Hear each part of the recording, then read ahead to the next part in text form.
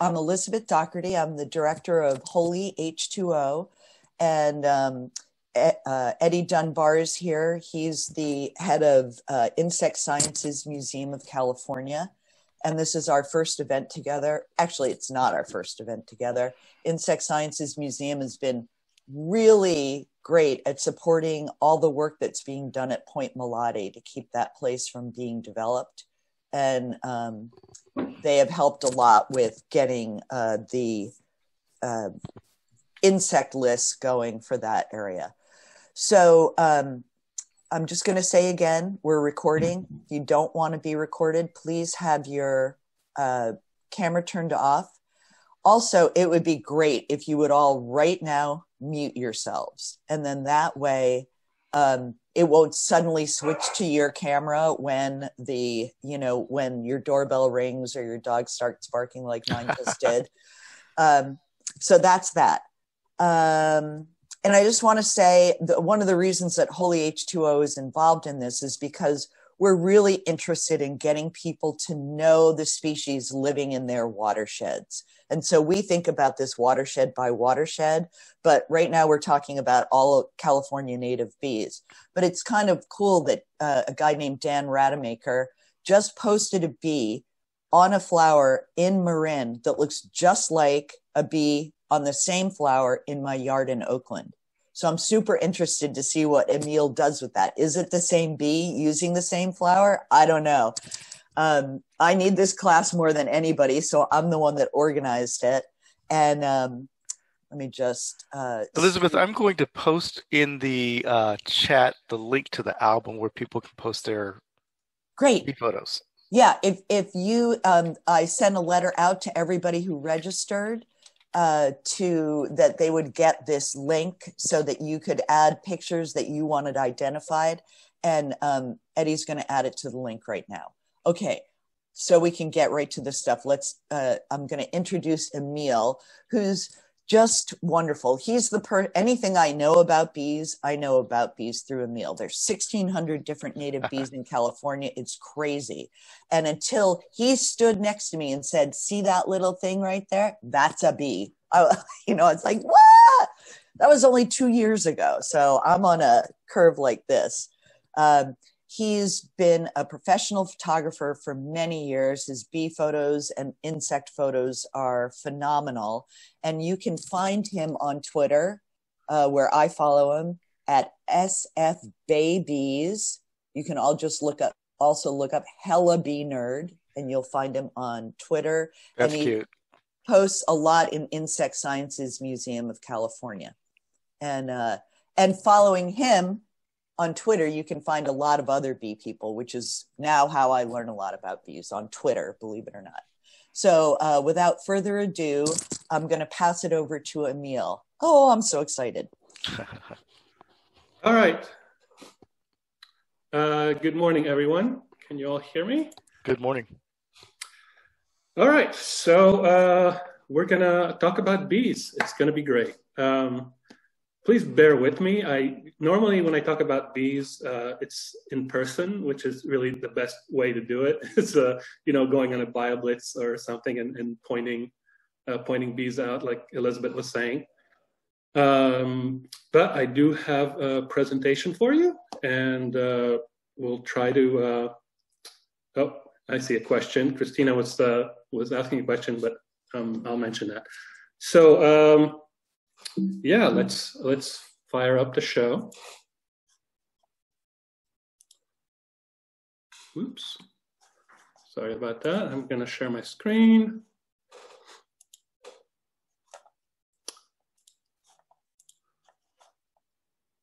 And here we go. Can you all see the slideshow, Elizabeth? All right. Yes, we sure can. Okay. So let's talk about bees and the environment a little bit. So here's a lovely map from the University of Vermont showing wild bee abundance across the US. And you can see the dark blue, purple blue, the darker parts is a higher abundance, and the The yellow part is lower. And so you can see that well, first of all, there's about 20,000 bee species worldwide. And I say about because that's how many named and described species there are. But new bees get discovered every year or finally named. So, actual scientists estimate that there could be up to another, there's basically thousands more is likely. So of those 20,000, about 4,000 are in the US and 1,600 plus in California. And California is actually the #1 area in the world in bee abundance for its size. So for example, in Brazil, there's 1,800 plus species of bees, but Brazil is huge. It's a lot bigger than California. So we really have a great diversity of bees. So this abundance map is interesting because it tells us a little something about what bees prefer in their environment. So if you look at Florida, there's not a lot of bees, and the reason for that, and then there's a lot in the Southwest and that's because bees like it warm and dry. The reason they like it dry is because about 70%, again 70% plus of native bees nest in the ground, right? So if you nest in the ground in the tropical wet areas, there's mold, there's bacteria. They're not big fans of that. So, and then of course you'll see there's, actually I'm going to switch to a laser pointer. Just like there we go. Hopefully you can see that kind of.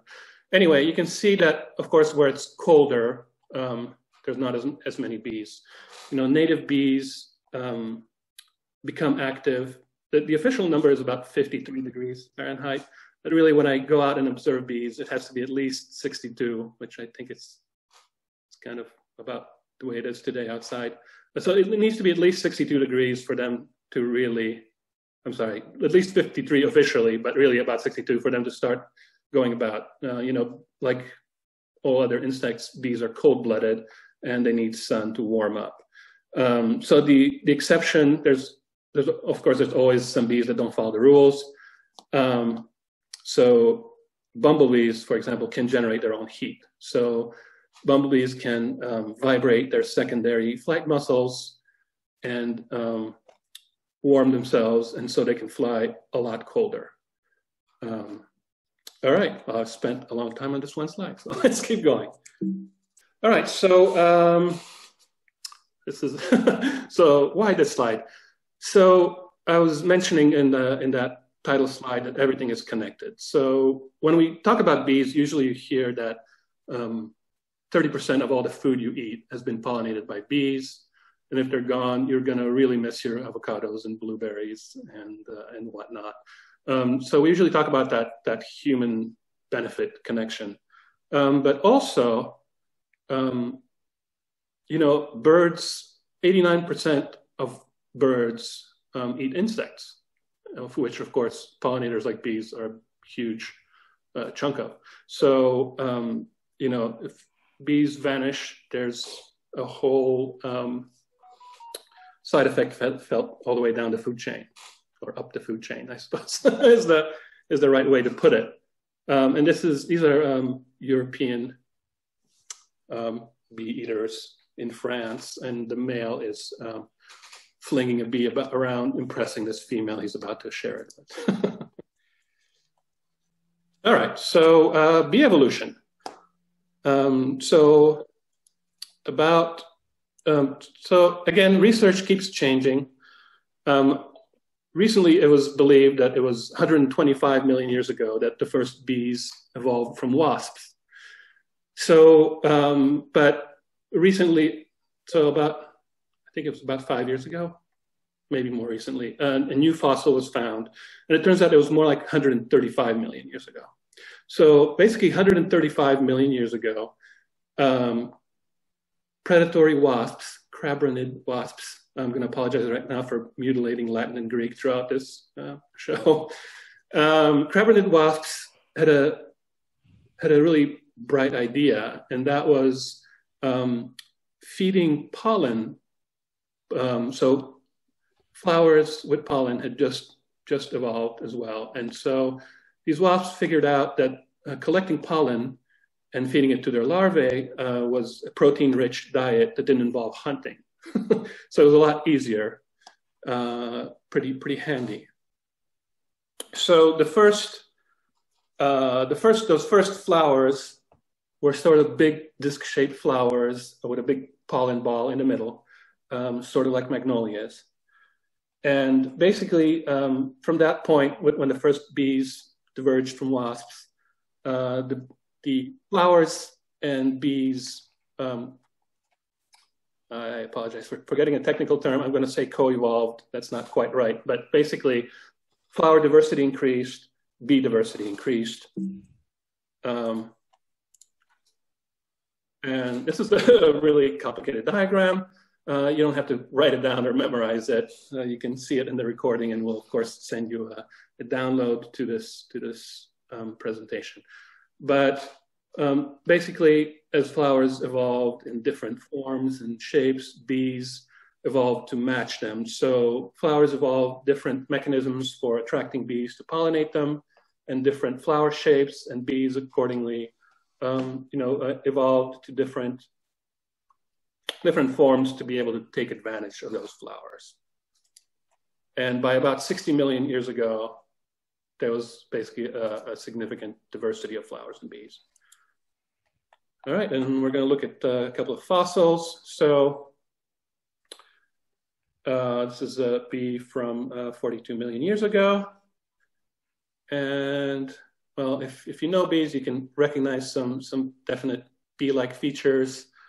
You see those antennae sort of in the middle side of the head.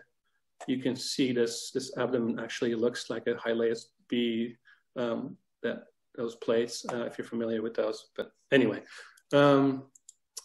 so another one. So this is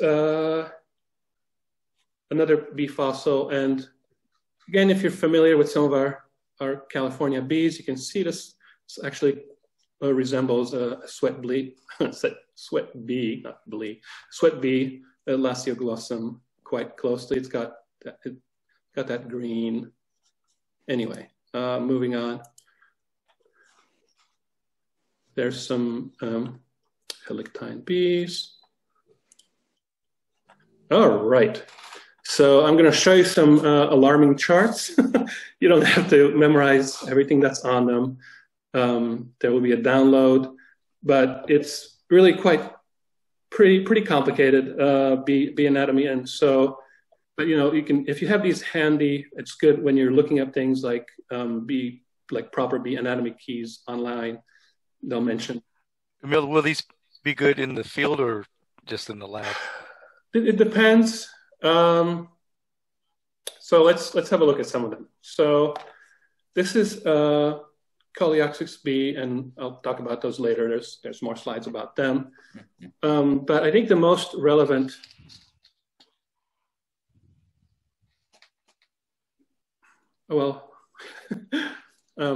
ironically, it doesn't actually mention the tarsal segments on the captions. Anyway, let's keep going. This is an osmia bee, which is a megachile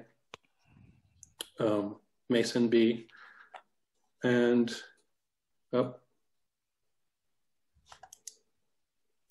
so you can come back to these later, and I'll talk about them a little bit.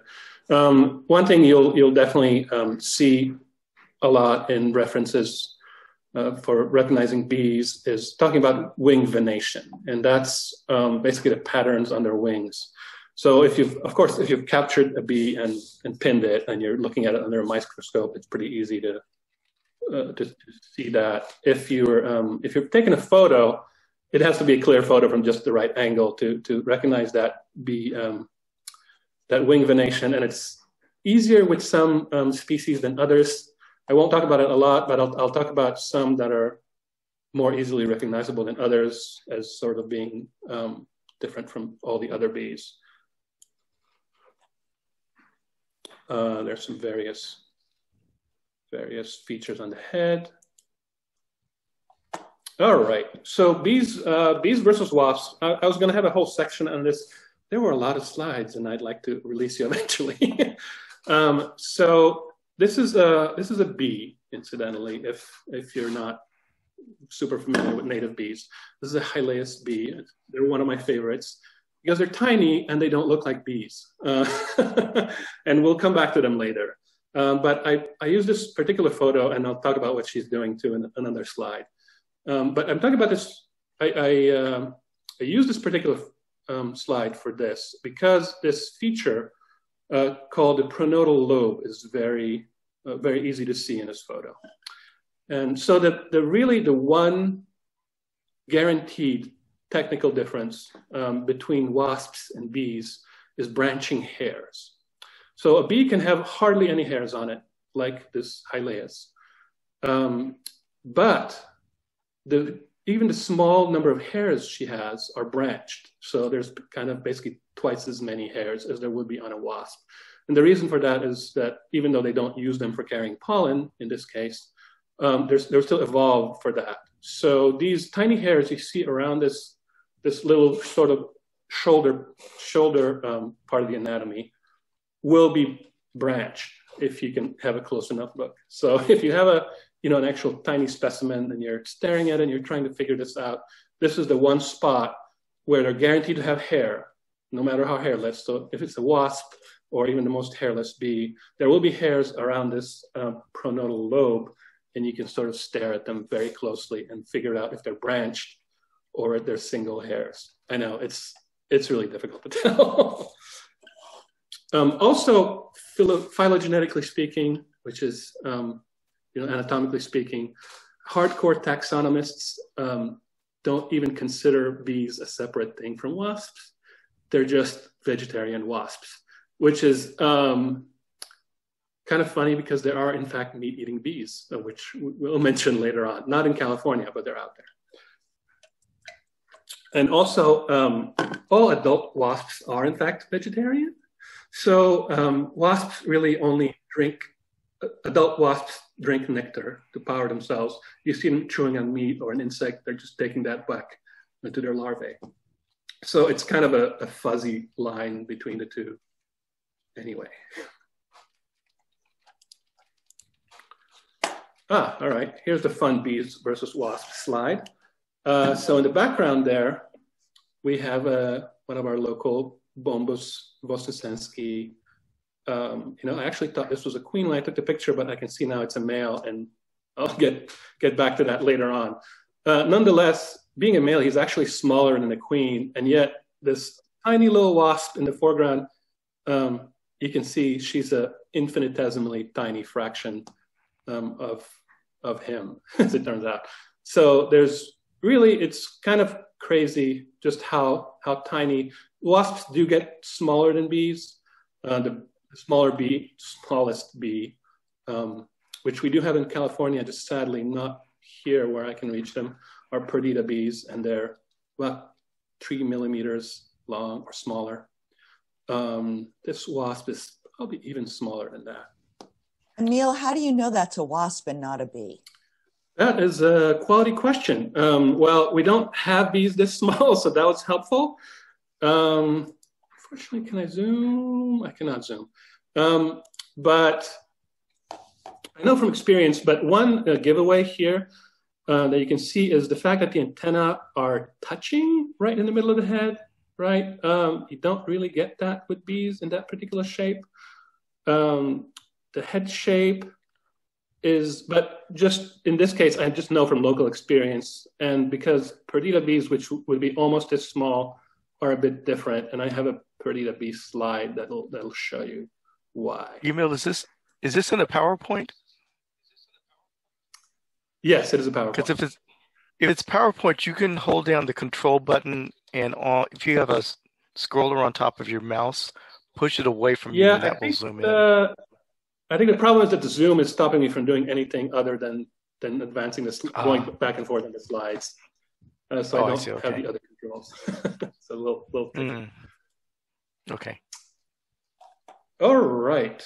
So apparently, I will now talk about the one guaranteed way to tell a male from a female bee. So there's, with specific species of bees, the sexual dimorphism between males and females there's specific ways to tell, but sometimes the bees are near identical. So, for example, there's certain longhorn bees where you really can't just blatantly tell by looking at like longer antennae or different colors or anything like that. In that case, if you have a close enough look, you can know that all male bees have 13 antenna segments and all female bees have 12.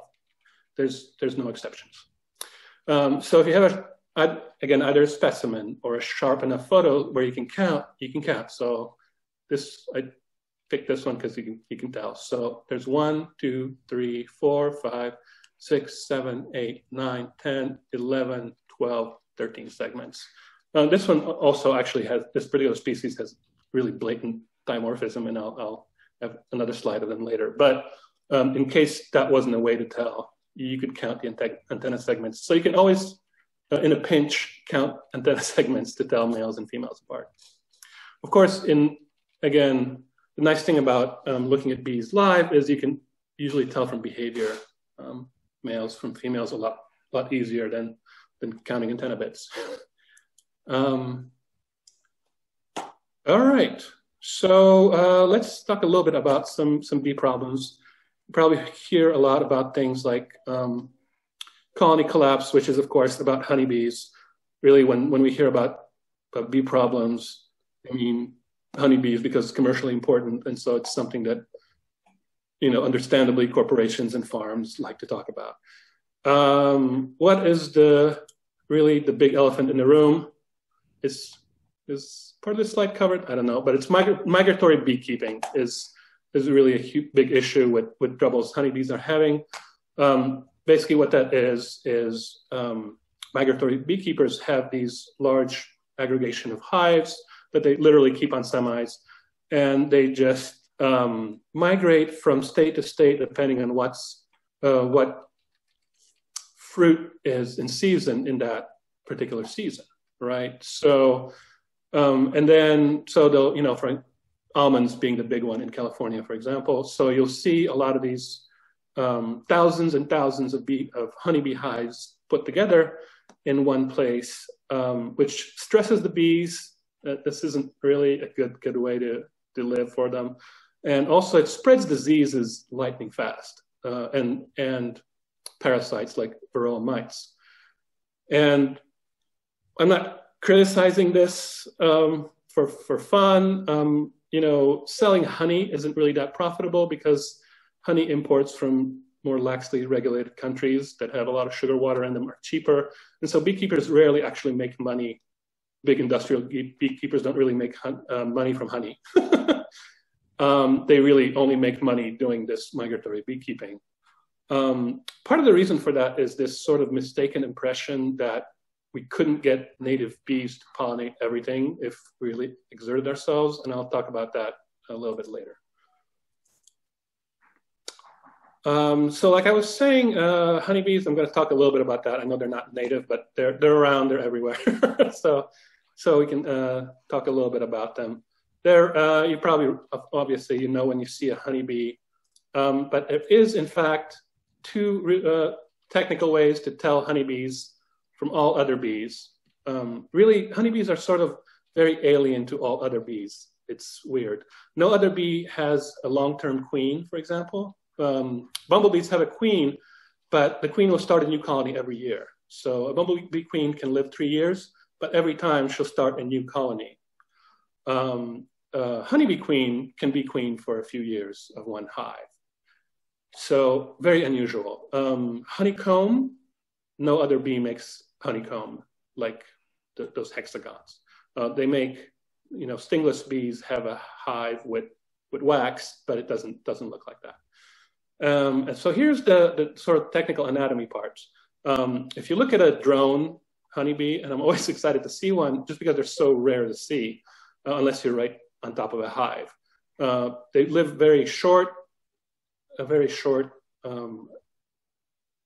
length of time, obviously. Anyway, so do you see how the eyes come together on top of the head?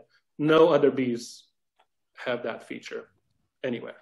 So if you see a bee and you know it's a bee and the eyes are touching like that, it's a honeybee drone. There's no other bee that has that feature.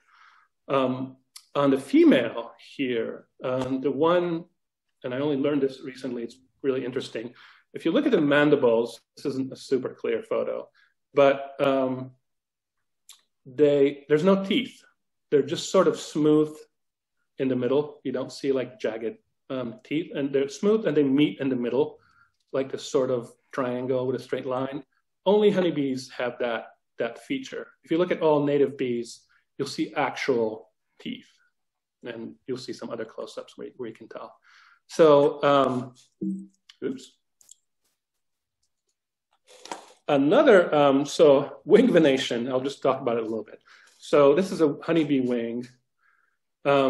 If you see, look at this, I've of course forgotten for the moment the name of this particular lobe, but if it's really very elongated like this, it's a honeybee. And you can look at references that'll show you that. But so I mentioned this because sometimes you look at Andrena bees and they can look just like a honeybee. They're brown, they're the same size, the heads are sort of heart-shaped. If you're looking at a photo, looking at them in person probably wouldn't confuse you, but if you look at an image, you're like, oh. Well, if you look at the wing, this elongated lobe is very honeybee. The other reason I put this up is, so a reliable way to tell flies from bees, even with all the mimics, is the fact, of course, that flies have 2 wings. Bees have 4 wings, no exceptions. And the reason you can't tell that easily is because when bees are in flight, and this goes for both honeybees and native bees, the hind wings attach to the front wings. And how do they attach?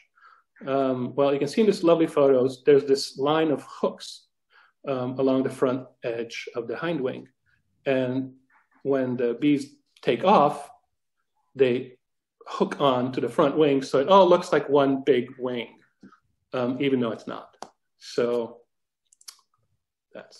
there you go. I won't talk about this for long. Actually, I only have one slide. But a lot of introduced bees that you see around, even if there's some people split this technically between native bees and wild bees, because there's native bees that aren't honeybees. We kind of say native bees for everything that isn't a honeybee, but they don't really necessarily belong in this part of the country. They came from the East Coast, or they were even came from Europe, like Antidium, certain Antidiums. There's a lot more introduced bees than I realized. There's some 36 that we're aware of in the US, and only a handful were actually brought in for farming. The others came on fruit or various other ways. So so you're probably familiar with something like managed bumblebees that are kept in greenhouses to pollinate certain vegetables. There's Osmia mason bees that are pollinate things like blueberries and various other crops. But here's a fun one. And yeah? Go ahead. Aren't the Osmia, that includes the blue orchard bee, which is Correct. good in orchards. Right. Yes.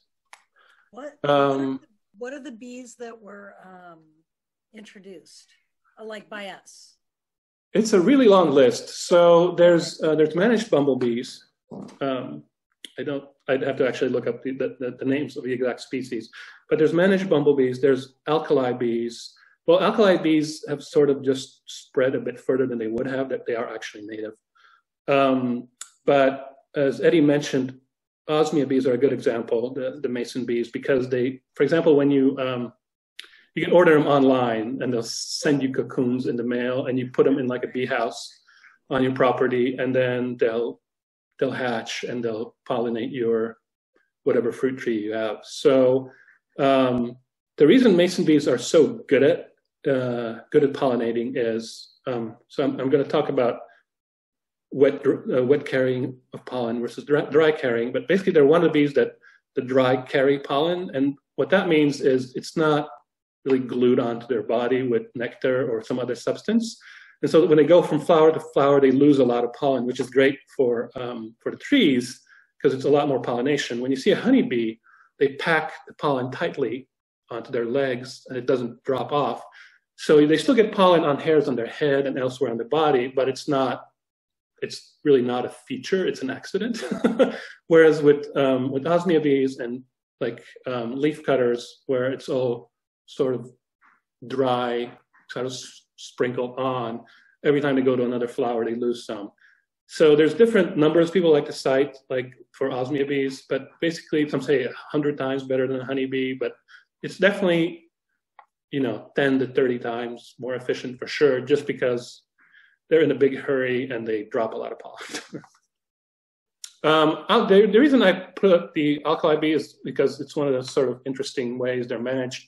They don't import them or have special artificial habitats or anything. What the alfalfa farmers do is they leave strips of bare, sort of salty ground all around the field, and these alkali bees will just move in these huge ground nest aggregations because they love the dry, salty earth, and they will pollinate the alfalfa. They also have special adaptations to pollinate the alfalfa, and I think I'll get back to that in a later slide. Okay, so apparently I've chosen this time to talk about helping bees. Usually you get this at ends of presentations, but why not do it sooner? So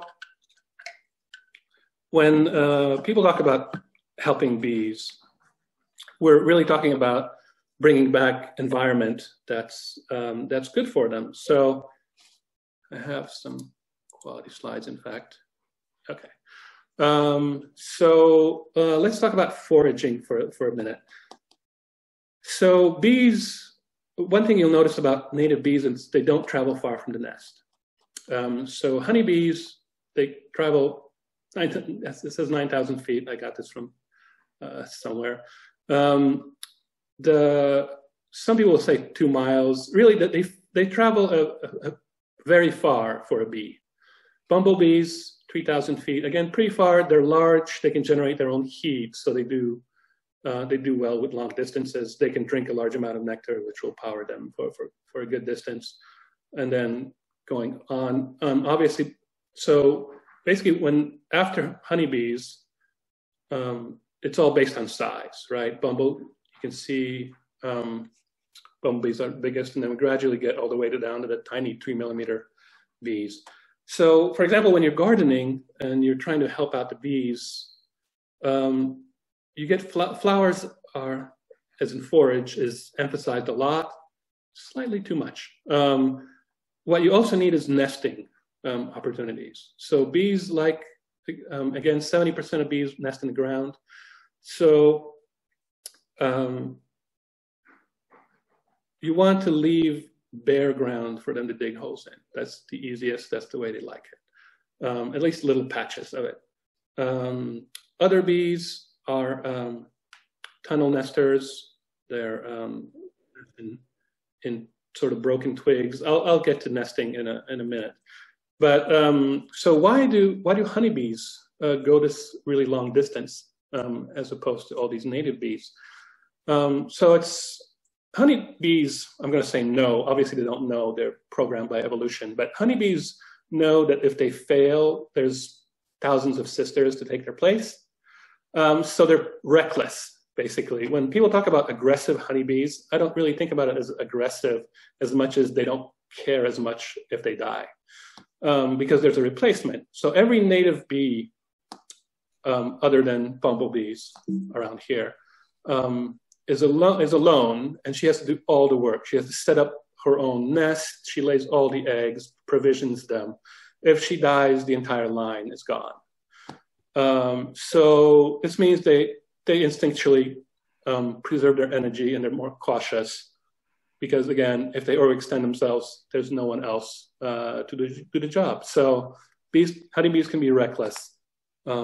Native bees, not so much.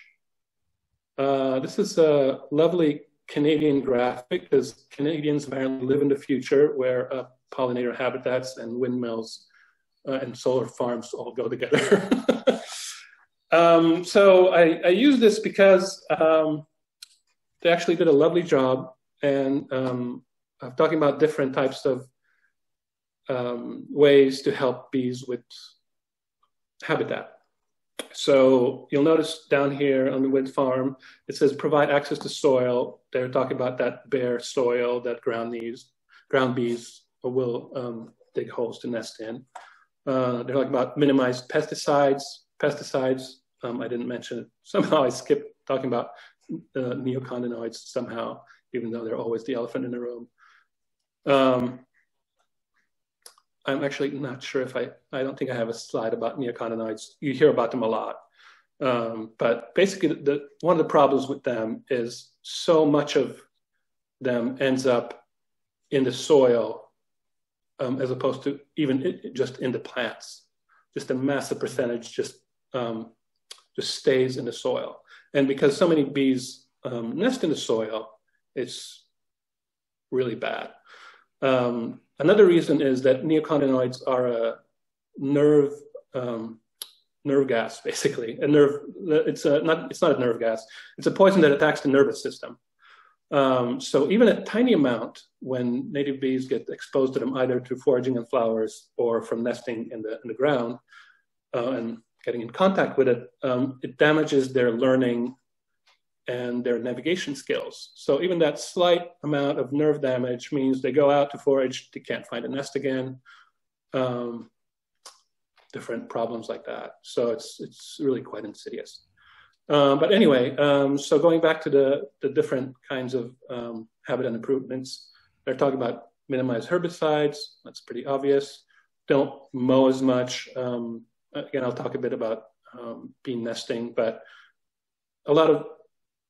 leaving a lot of basically kind of broken grass, twigs, dead-headed flowers, things like that is what a lot of the remaining 30% of bees will nest in. Blah, blah, blah. Oh, actually, I don't know if this bit is covered over, but when you download it, you'll see other items of interest. So I have another similar one. So again, so 70% of bees nest in the ground. They just dig holes. Usually it's just sort of a vertical hole. It can go sideways with one nest. Halictus bees, for example, certain halictus bees will nest in sort of aggregations. So it will be a hole that goes down and then branches out, sort of like an ant nest. And what will happen, each bee will still fill out its own corridor and provision it and so on, but the main entrance will connect them all. But anyway, so again, shrubs with broken twigs. There are certain bees like Serratina, tiny carpenter bees that will really only nest in sort of dry grass that's hollow and it's been broken for them. It's already broken. So they can't really dig or cut their own nest holes or anything. There already has to be dry, broken twigs and grass stems and things like that for them to be able to nest. So there's other bees that nest in the ground, except they want it to be horizontal, right? It has to be sort of a wall so that they can make a horizontal hole in. polyester bees or cellophane bees, whichever term you prefer, for example, will do that. Emil, it sounds like that's an argument for not over clearing or over cleaning your yard, like yes, leaving dead twigs to stand for a while so bees can get in there. Yes, you want dead twigs, you want like weird little rock piles, you want bare patches of dirt. Sam Droege, whom you know if you're a bee nerd, he's with the Geological Survey, and they have a great bee lab. He likes to say that if your yard looks like so abandoned that neighbors come over and try to clear it up because they think you died, and that's you're doing it about right. So here's another. Again, when you download Emil, this, is there a specific soil that you can get alkali bees into your yard? Because I've done the insect hotels. I'm looking at trying to attract as much as I can. So I'll give them a mud wall. I can do that. Right. But what's the salty stuff? Where can I find something like that? I'd have to actually look and see what the pH balance is or whatever. But certain bees do. They prefer to nest in like. How you have a fire corridor next to your house that's just that stamped in sand and crushed gravel. They'll dig nests in that. Go figure. Okay. So anyway, when you download it, you can read more of these tips. Cool. So let's talk a little bit about bee corridors. This is actually in a part of London, but it's a fun graphic. Basically, one of the London councils decided last year. I don't know how it turned out. Obviously, we've had issues since then. But basically, they decided to plant pollinator-friendly gardens in all 22 of their parks, which is really quite something. And so, what you're doing when you create these bee corridors, of course, often you'll hear about these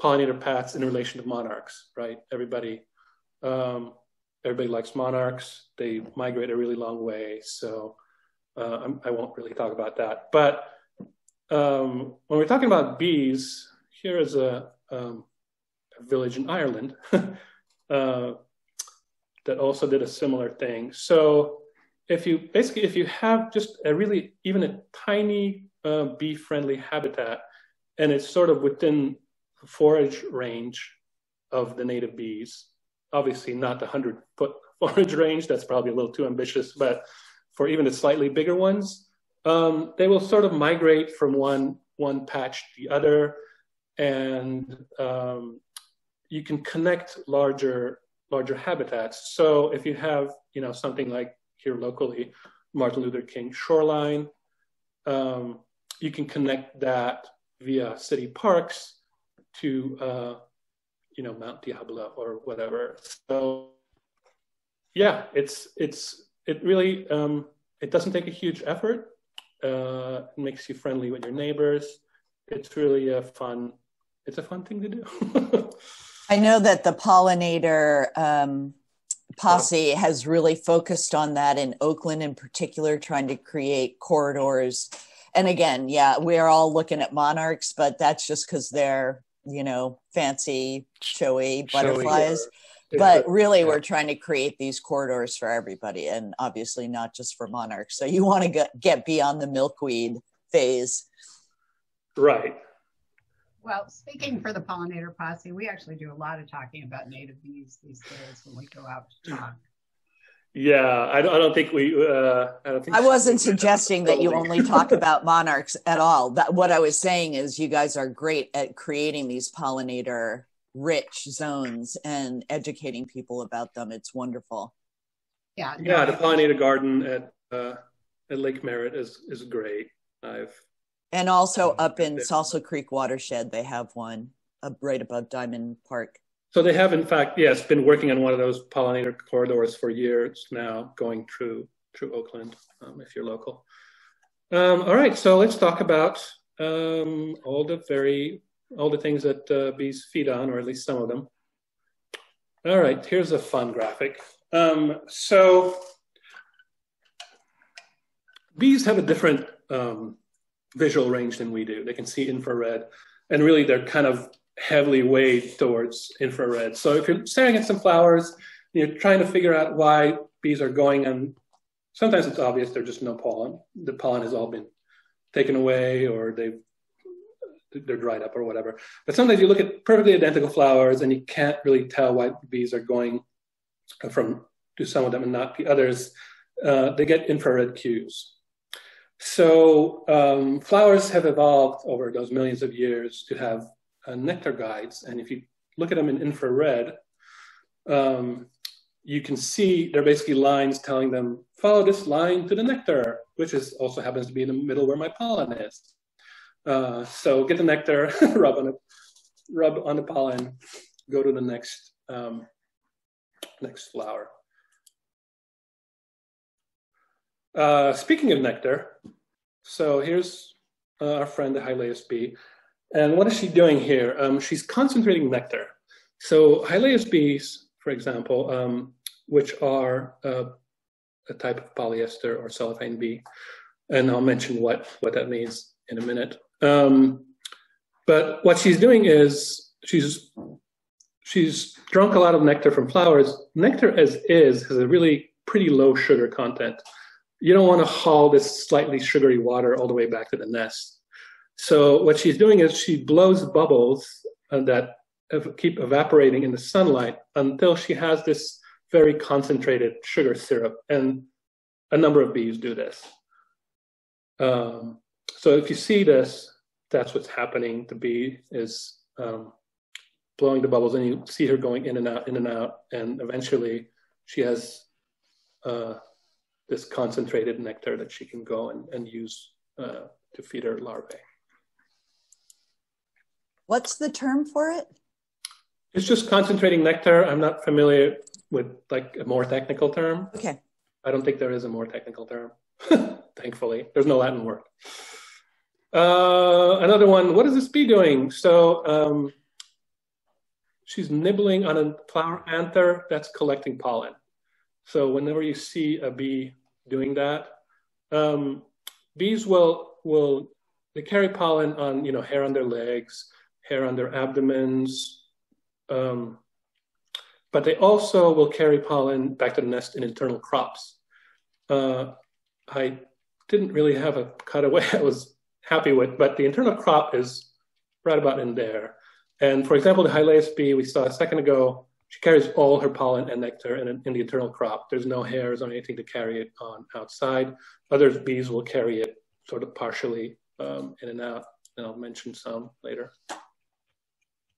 If you see them with their head just sort of crammed in like this, they're drinking nectar, right? And both males and females will do this. You'll see males do it more often, but even the females will get tired of their foraging and will have to recharge. And this is what one of our local carpenter bees is doing. And that's the male version. He's drinking nectar to recharge. Nectar robbing. So what is that? So when bees get frustrated about trying to navigate a complicated flower structure, or they're just not compatible to get to the nectar, they will cut a hole in the base of the flower, bypass all the pollen elements, and drink the nectar straight out of the tap, and that's called nectar robbing. You usually see male bees doing this, but in fact, females do this as well. This is, again, a carpenter, one of our mid-sized carpenter bee females. You can tell she's older from the jagged wings. Well, she's got one jagged wing anyway, but she's also missing part of her antenna. I keep trying to make sniffing sticks catch on. It hasn't happened yet, but eventually. Sniffing sticks? Okay, let's talk about nests. I'm sorry? What, you said sniffing sticks? I did, because that's literally what they are, right? So their antennae are really chemical receptors. Okay. I think we should use sniffing sticks. Not a lot of people agree with me yet. So let's talk about nests. So like I said, a huge majority of bees nest in the ground. This is a little sweat bee. I personally have never seen a sweat bee drink sweat. I'm sure it happens. They didn't just randomly make it up, but it just sort of seems mean to paint thousands of species of bees as sweat drinkers. It really doesn't happen that often. But so bee nests, you'll see either they're these holes that go straight in the ground like this. And if you hang out long enough, a bee will come or go. They know you're there, so they'll wait. But if you're just ridiculously patient and refuse to move, like me, for a bunch of minutes, they will eventually peek out. Or you see these sort of turrets, which are pretty great. This is, again, another little halictid bee. You can see it's sandy soil, and she's built this little fort.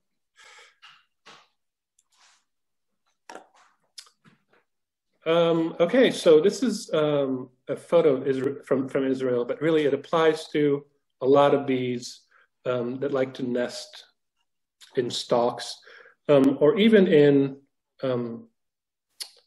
sort of horizontal holes in sides of walls, because the structure of the nest is the same. So the female bee will have this lengthy hole, and she will start laying eggs. She will start provisioning and laying eggs from the back and go towards the entrance, right? So she will put this, depending on the bee, there'll be a pollen ball, which is pollen mixed in with nectar, or with some bees, there's also some resin or flower oils involved. They'll build this little cache of food for the future larva, and then they'll lay an egg on top of it. Well, these are eggs. I think this one's the first of the 5 moltings that'll eventually result in an actual bee. But it makes sense because it's the oldest. But basically, they'll make this little pile of provisions. They'll lay an egg on it, and then they'll make a little divider. So this is Ceratina, which is a small carpenter bee. That means it's basically plywood, is what she divides up her nest with. So she'll chew up a bunch of tiny bits of essentially wood and mix them up with saliva and make tiny plywood boards, basically, and then go towards the front. What also happens is female bees can control whether their eggs are male or female. So what will happen is usually little nests like this will have about 10 eggs in them. And they'll make the first 7 or so female and the next 3 male. And they can decide on the ratio based on how abundant resources are and different environmental cues like that. So basically, when they fertilize the eggs with sperm, they'll be female. When they don't, they're male. And the way they control this is in the abdomen, they have basically a separate organ containing the eggs, the ootheca, and then there's another basically separate organ containing the sperm from the male when they mate it, but it's kept separate and under their control. So when they need to fertilize an egg, they will release some sperm as the egg is passing to the canal, going out, and fertilize it. And I'm sorry, did I say male or female? That will make a female. When they want a male, they'll just lay an egg without releasing any sperm. It's really very interesting. Okay, some more nesting action. So here's another, I don't actually see this very often. This was, I think, like 2 years ago, but here's a little leafcutter bee. And you're probably familiar, they cut out these little shapes out of leaves, take them back to the nest, and then use them to line each chamber of the nest and these little leaf cocoons. And what she's doing here is taking one of those leaf one of those leaf pieces back to the nest. What's also fun is they have a way to use their body to measure these pieces, so they're always perfectly identical. So they'll latch onto their whole body as sort of how they measure it. So the piece that lines the outside of the nest is sort of oval, and then the divider pieces are round, and they can figure this out somehow. Anyway, the part on the right is a wow, I can't believe I'm spacing on it. It's a Coleoxys cuckoo bee, and these are kleptoparasites. That's the technical term. Yeah, these specifically target leafcutters. So what these cuckoo bees are, they're bees that don't build nests at all. They just wait for another bee to do all the work. They move into the nest. They lay their egg on top of the other bees' provisions. The larva will eventually either eat all the provisions or both the other larva and the provisions. So they're basically like cuckoo birds minus the actual interactivity. And there's different, usually these kleptoparasites either target one specific species or sort of a small group of species that are sort of compatible. So this was at that very same nest site, like just out of sight here. She was basically waiting for the other bee to do the job or leave, so she could go in there, and then she did eventually. I don't know how it turned out. Okay, so this is from England, but we have basically near identical high-laced bees here. And this is a good illustration of what exactly I meant by polyester bees. So she is nesting in, clearly this is a bee hotel. But the fun part is that what she's doing is she's basically secreting polyester. She makes like a lot of coletas bees, and basically these cellophane and polyester bees, they can make their own plastic. So another fun bit of trivia about that is that most bees, as they turn from egg all the way to pupa and then the adult bee, when they turn into the pupa, they have to weave their own cocoon to turn into the adult bee. Polyester bees do not have to do this. The plastic shield their mother provided is enough. So yeah, they spare them some work. They just have a nice plastic trench coat already built in. Emil? Yeah. I'm just going to let you know that it's a couple minutes after 11. Oh, I'm so sorry. I did not know. No, it's fine. It's good. It's amazing. I'm so sorry. I do have a lot of slides. I will. This will, of course, be recorded. So if you had to leave, you will receive the link later. And we want to get a little bit to the pictures that people posted too. Absolutely. Yes. I'll stick around as long as possible, but okay. Yes. I had this theory that I was going to spend less than a minute on each slide. I know. I love that. That was a hilarious theory. Yeah. Like I said, I don't usually do these Zoom talks, so obviously I'm not that smooth. All right. So bumblebees are different than other bees. They're social bees. There's a queen and a bunch of workers. That's very unusual among native bees. Basically, you got your bumblebees. You have your stingless bees. There's probably one or two others that sort of go halfway to social. But their nests, well,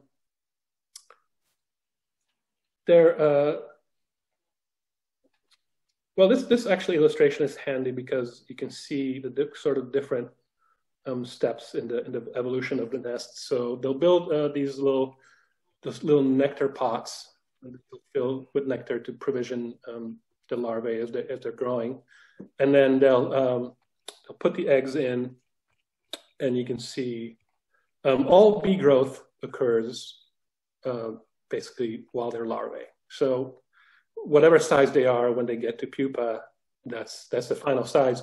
And I used to think that was really uniform. It is not in bumblebees because, and we'll get to that momentarily, there's another nest. You can see those little honey pots that she's making. Okay, so the bumblebee life cycle, I should probably glance at my notes, but I'm just going to roll with it. So the bumblebee queen in the spring will go foraging. She'll build the first couple of honey pots. By early summer, she's laid some eggs, and bee eggs actually develop very, very fast. Basically, it's 1 to 5 days, and they'll hatch. The rest of the part to getting to the adult bee takes months, but the hatching is very fast. Anyway, so what happens in the bumblebee nest is this first generation of workers that are very, very tiny, and I have some fun slides on that. And basically, the size of them depends on how much the mother fed them. So when the bumblebee queen is alone, she can really only forage so much while also building the nest. They don't really dig out their nests or anything. The nests are usually in existing holes, like abandoned rodent nests or something like that. But still, you got to build all those chambers. You got to get them the nectar and everything. So the first couple of workers will be super tiny because they didn't eat a lot. And at that point, they take over either a big chunk of the work or most of it. And then it'll go a lot quicker. And then the next generation, there'll be a lot more workers. At this point, if the nest is going really well, they can also produce another queen, some males, obviously, and then they'll be mating, and then she'll go into hibernation until the next spring. She's got the sperm ready and all that for the next generation, and just goes and goes.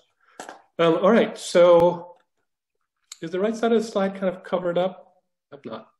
No, you can see it. Okay, it's good for me then.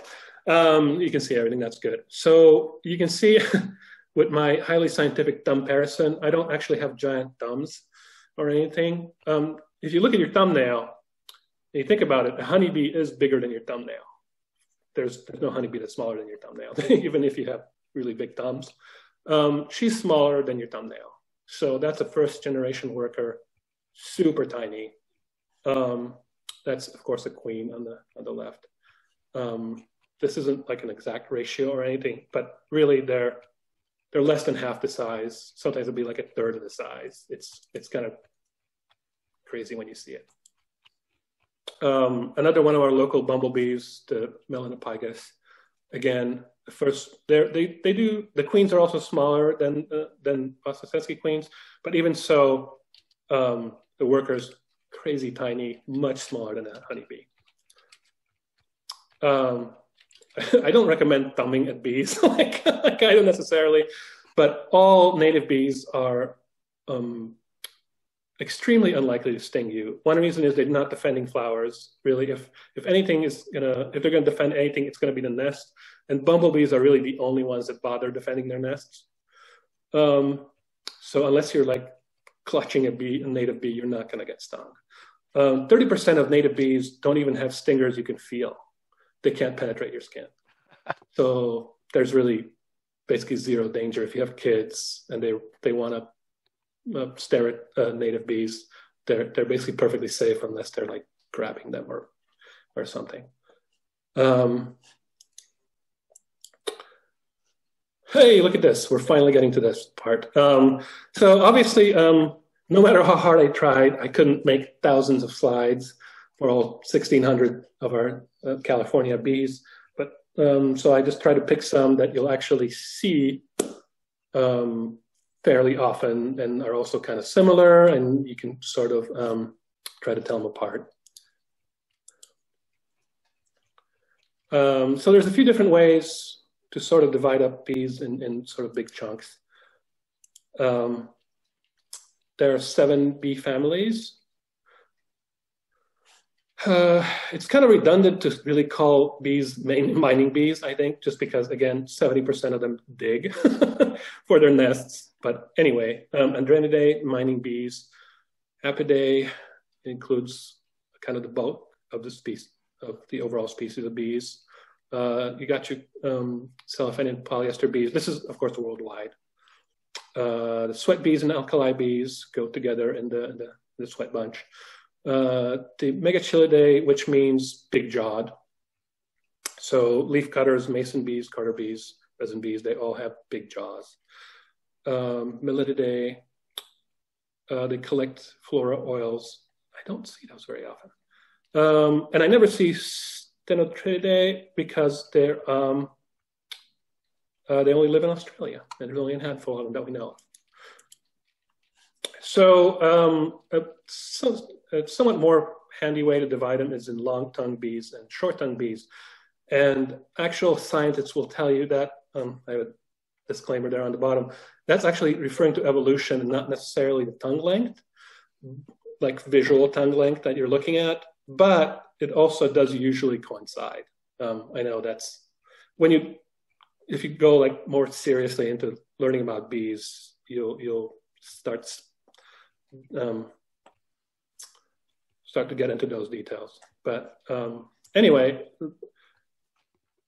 if you see a bee, for example, drinking out of a little trumpet-shaped long flower, it's always going to be a long tongue, right?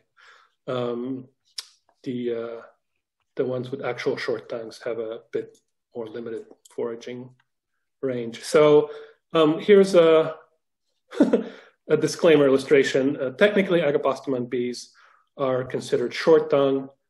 He is not a short tongue. You can see his tongue is an absolute unit, and he is going to drink some nectar with his very long tongue. But sometimes they do follow the rules. So the Habropoda, which you probably do see fairly often, they're one of the digger bees. Yeah, they're always in an extreme hurry. It's really hard to get a picture of them, especially in flight. Luckily, I failed thousands of times, and then I get some good ones. You can see they're in such a hurry, they'll just go tongue first. The plant is, of course, Echium, which is frowned upon because it's not native, but bees do love it. If you see Echium, you know you're going to get a lot of action. So I mentioned earlier dry carry versus wet carry. Locally in California, it's really honeybees and bumblebees that are wet carrying pollen. So if you see a bee with sort of a shiny hard lump of pollen, it's either a bumblebee or a honeybee around here. I say that because there's like 2 or 3 slight exceptions. There's a bee in Nebraska and somewhere else that mixes pollen with floral oils, and it sort of looks like a hard carry. But anyway, so if you see these hard lumps, you'll know you're looking either at a bumblebee or a honeybee. Everyone else, even if you see a lot of pollen on the leg, like on this Habropoda bee, you can see that it's not a shiny hard lump. She just has a lot of scopae, which are pollen carrying hairs.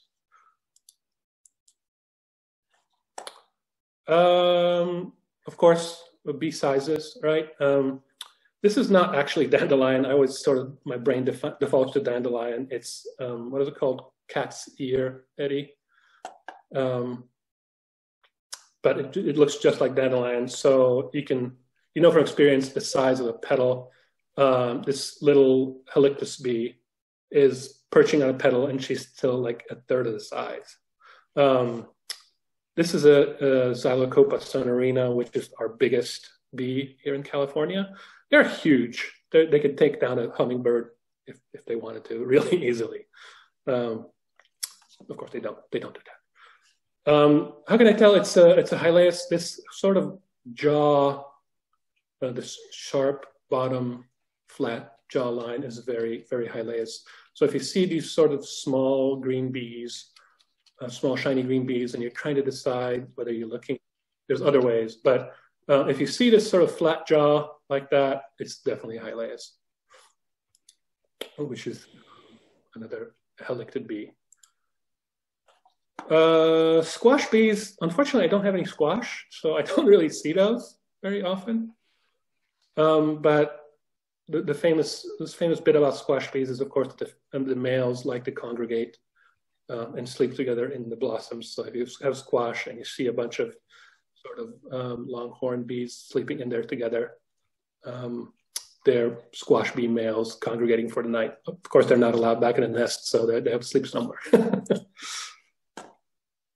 So I'm not going to often claim a species just because it's really hard. But there are some very recognizable ones that you can tell without, a microscope or a genetic test even, with thousands and thousands of bees. Some really do differentiate with genetic tests, which is kind of crazy. But anyway, one of our local bees, the Halictus ligatus, is very recognizable from this.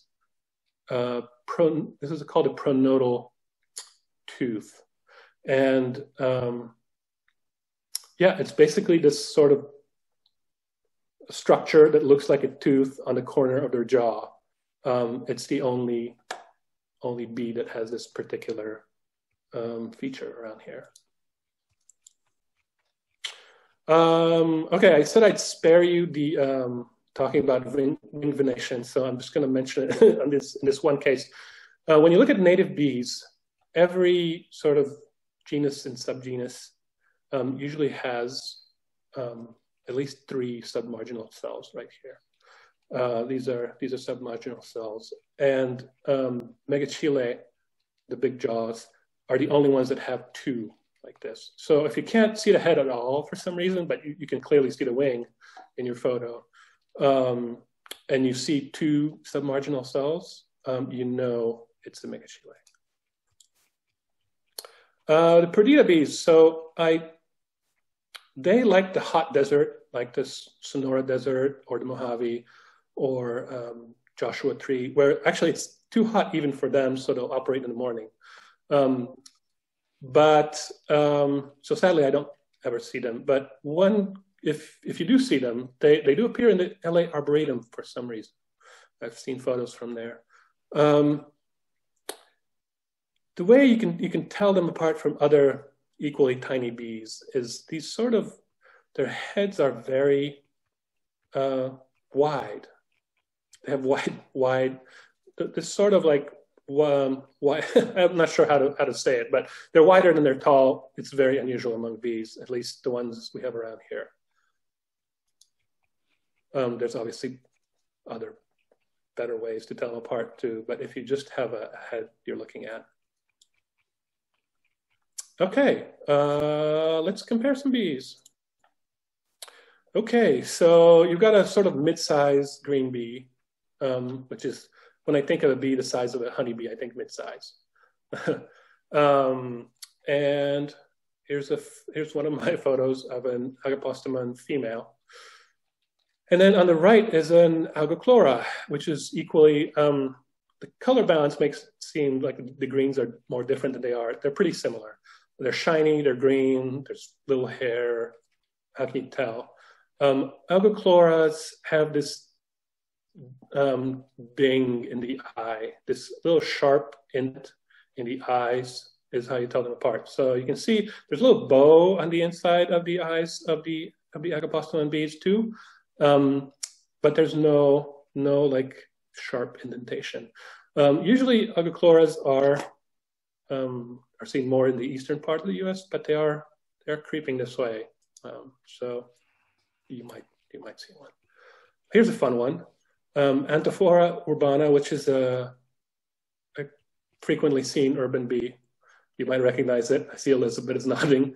And versus Anthophora curta, which is, so what's the difference? One, you can see the blue eyes on the urbana, which is a giveaway when comparing to other bees as well, and I'll get to that, of similar size with similar stripes. The curta has blue eyes, and they're tiny. They're basically a mini-me version, kind of like half the size and twice as much in a hurry. Here's a fun one. I'm trying to decide whether something is a Ceratina. I see Elizabeth. Yes, I know a lot of people have trouble with this. So whether something is a Seraphina, which is a small carpenter bee, or a Hylaeus, which is a polyester bee, they're known as masked bees. They're both, you don't see a lot of hairs on them. They're, especially if you expose the photos dark, they look black, even though the Seratinas are really green, but sort of really dark green. But the body, they're almost, the sizes are very similar. The coloration is similar. So here's some differences. If you look at the top of the torso on the little carpenter bee, there's never any markings. So basically, they're everywhere behind the head, they're solid. So there's no other markings, right? The Hylaeus bees have various markings depending on the species, but there's always some little yellow markings on the head, and there's always, more notably, there's always some yellow markings on the torso. They can even be like tiny lines and dots, but there's something. You can also tell the Seraphina, even though they're very small, they're still carpenter bees, so they do have a bigger jaw, and their heads are more rounded, right? Even whether you're looking from above, you can see the round shape, or from the side. The Hylaeus are more triangular, whether you're looking from the top or the side or the front. The Seraphina do, in fact, partially carry their nectar and pollen in a crop and partially on their legs. So they're sort of combo. Here's another one. So telling Lasioglossum versus Halictus bees, they're both sweat bees. They can look similar colored, even though the Halictus are usually, well, I chose a male for a reason in a second. Normally, when you see a female, she'll look a lot more like a Lasioglossum. What is the big giveaway? So if you have a reasonably sharp photo of the abdomen on Lasioglossum bees, you can see that the hair is always on the front part of the tergal segments, the abdomen segments. The front part meaning closest to the torso. On a Halictus bee, they're always on the back, and it can be harder to tell with females that are more sparse, might have more sparse hair, or it's not just blatantly white stripes like on this male, but you'll always see the hair is on the back, and on these, the hair is on the front. Pretty handy. Again, you can also tell them from the wing venation, but that's more of a pain. These, of course, are Antidium manicatum, as the European wool carder bee is introduced accidentally. I think they were brought to pollinate anything, but they're feisty little bees. The males are bigger than the females, which is very unusual among bees. The males are almost always smaller than females in native bees. They fight for their turf, and we have a few native wool carder bees. They're really rare to see. I just spotted one maybe like a week or two ago, and I was very excited. So that's the European wool carder bee on the left. And that's one of our native Antidium maculosum, which means something like spotted carder bee. And you can see he's got these perfectly even spots lined up on his abdomen. And on the European one, the spots are pretty even if you look from the side, but if you look from the top, there's always, the pattern can be a little bit different, but there's basically this big black area with these little blotches of yellow spread around. These are, of course, mites, which you may have spotted. They're not actually bad mites. Most mites on native bees are phoretic mites, meaning what they do is they basically get a ride on the bee, they go back to the nest, and then they eat the junk that's there. So stray pollen, other random pollution. So they're sort of housekeeping. As opposed to, of course, blood-sucking mites like varroa mites. There's actually hundreds of species of mites, and we definitely can't get into telling those apart really, I can only tell if they're the not bad kind.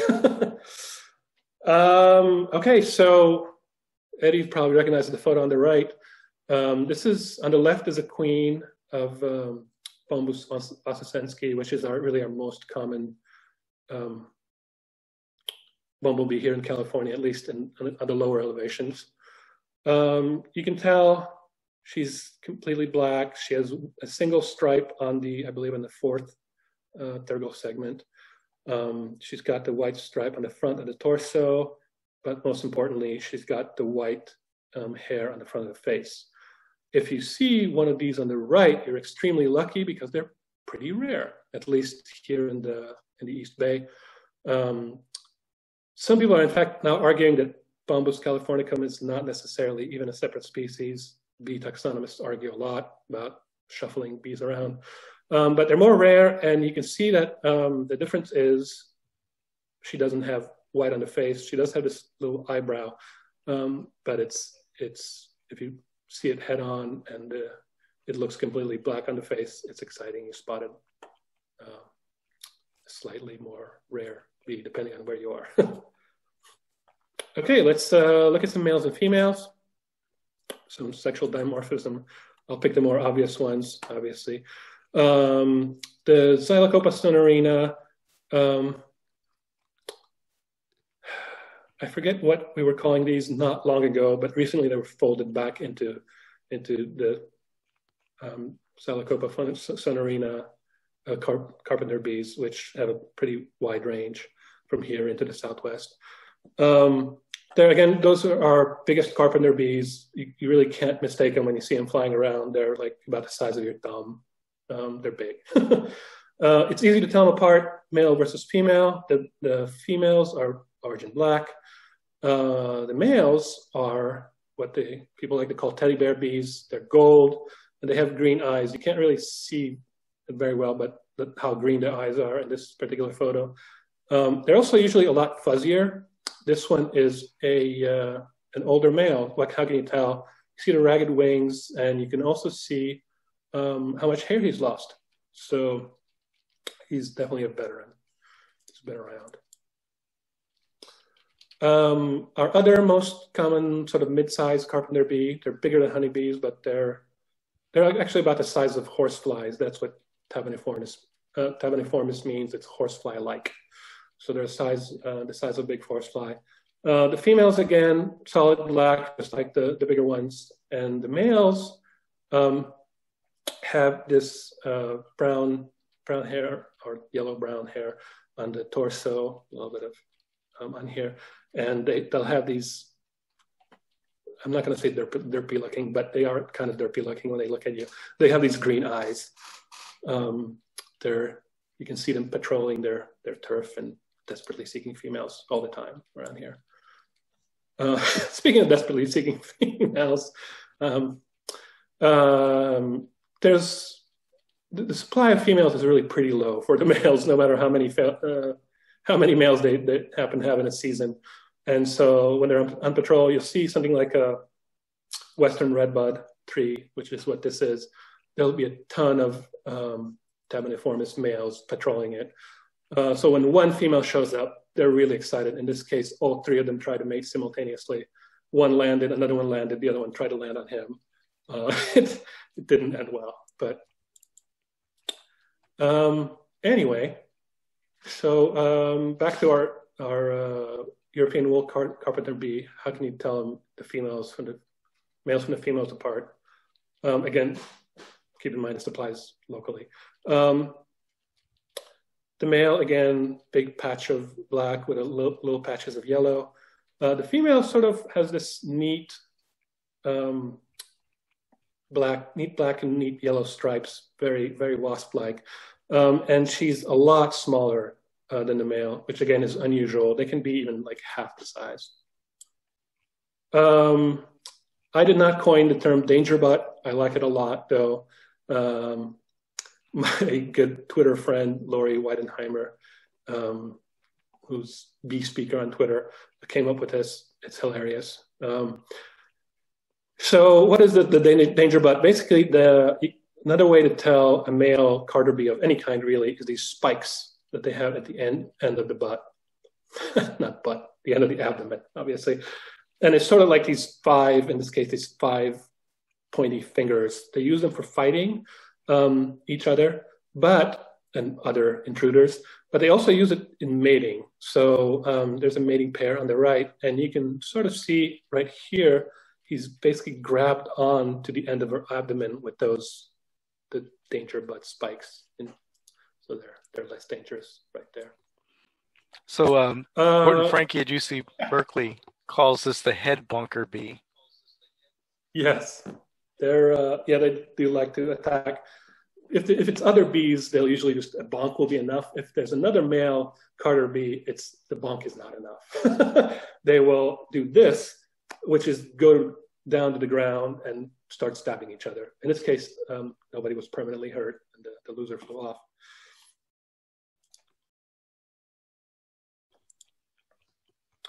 Okay, Hylaeus bees, telling males from females.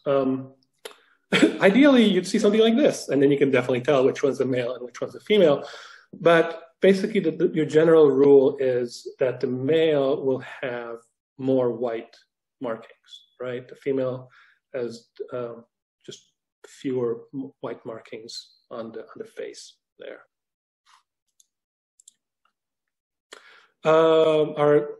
Back to our Coleoxys cuckoo bees.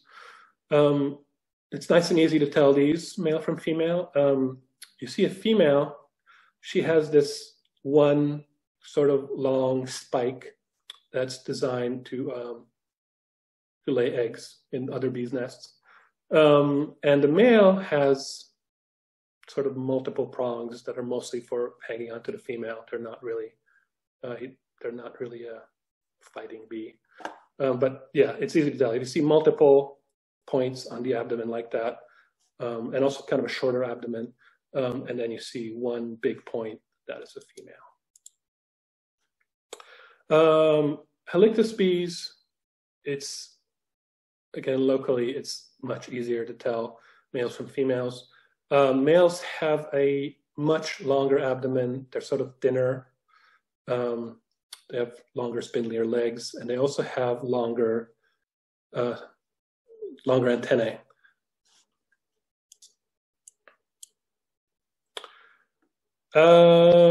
Again, another one that's nice and easy to tell apart.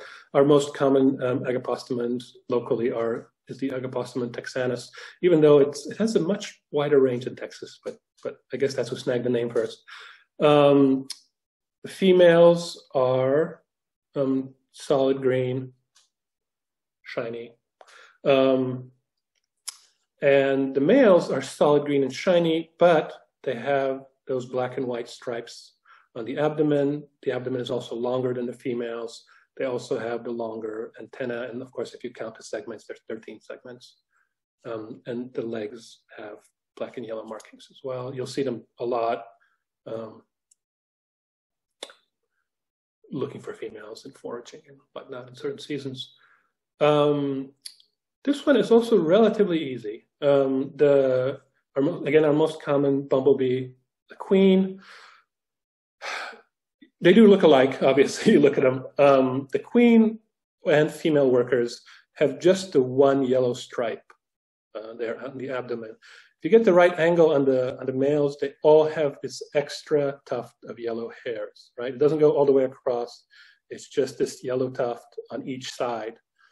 If you've observed a lot of them, you can also eventually tell them apart because the legs are longer and spindlier in proportion, and they have slightly longer antenna in proportion.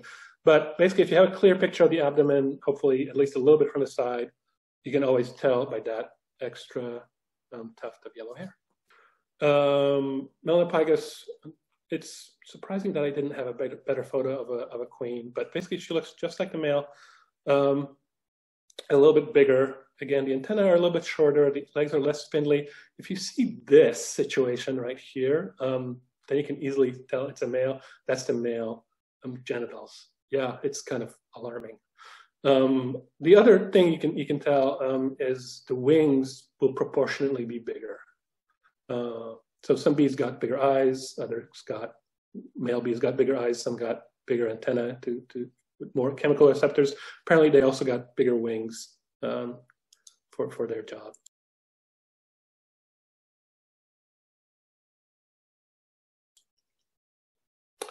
Seratina, which is the tiny carpenter bees we've mentioned a bunch of times.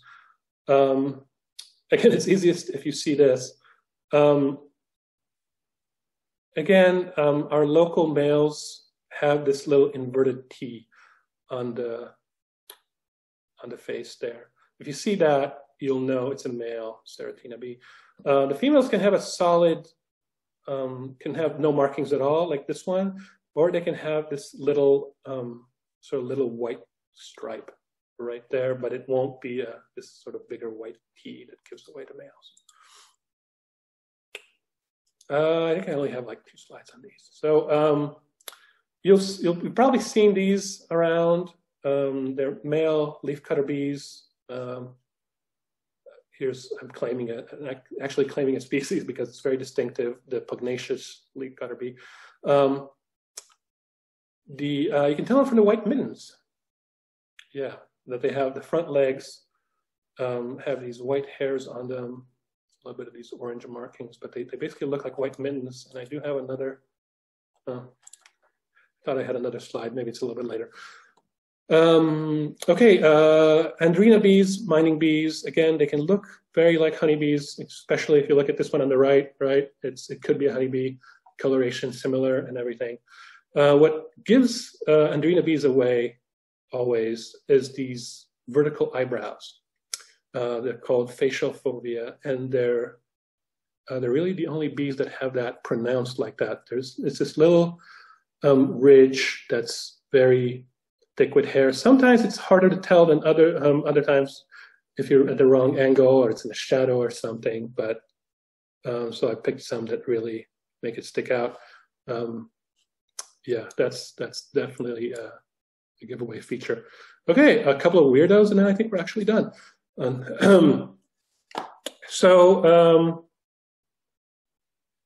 Here's some fun bees worldwide. Well, this one's another American bee. Bee that walks in water. Sadly, we don't have it around here, but it's certainly something I'd love to see in person.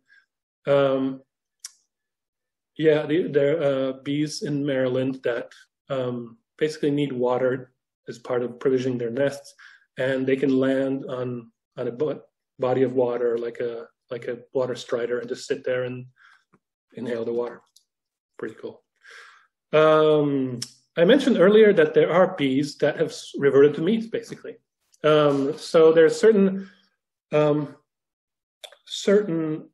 stingless bees, they're mostly in Brazil and Ecuador, that there's 3 species that have gone all the way back to meat. So that's all they'll forage on. They chew on the meat, they use their digestive juices to turn it into this sort of meat slurry. And basically that's what they fill their nest provisions with and feed their larvae. And then recently again, this is a photo from by Dr. Rachel Bonoan from, I think, last year. And again, this is, I think this was Colombia.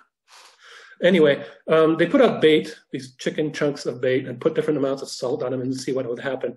But basically they discovered that there's another 5 species of stingless bees that will both forage on flowers and on meat. They're sort of halfway there. And this is a fun one I'd actually never heard of until I made a slideshow. So we learn all the time. These bees, basically it's another type of stingless bees, again in South America. They actually farm fungus. So wow. Their larvae need a certain steroid to develop that you can only get from a certain kind of fungus, and they grow this fungus in the walls of their nests. I say grow, they don't do anything in particular, but when they build a new nest, they take some of the old nest with the fungus in it so that they would again grow the fungus. Sort of like ants, basically. Yeah, like the leafcutter ant. Right. Yes. It's kind of wild. farming bees. And that was apparently it. Sorry, I spilled over. So should we, well, first of all, are there questions? There's probably many questions. I'm sorry I didn't stop for questions. I thought I would get through this faster, I swear. There are a lot of questions in the chat. I'm going to share. Do you want to read out some of the? And we also have all the bees on Facebook to look at. Yes, we can do that. Right. Yep.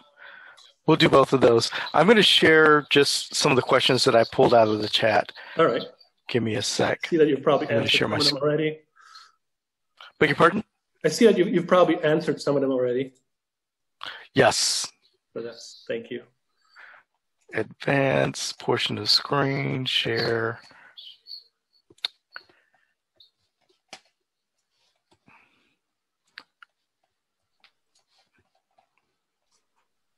Almost there. Bear with me a sec.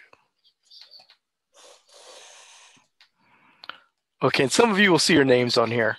So if you want to chime in, that's fine. Can you see this okay? Yeah, I can see that. All right, so the first question is, do the other bees have a central hive they return to? So there isn't necessarily a hive, but there is one nest to return to until they're done provisioning it. Most native bees have basically one generation per year, so they'll make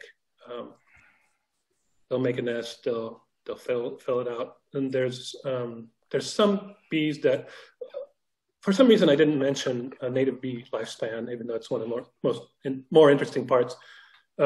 Most bees live 4 to 6 weeks. Most native bees. That's of course above ground. We don't really count the underground part. Most male native bees only live and work 2 weeks.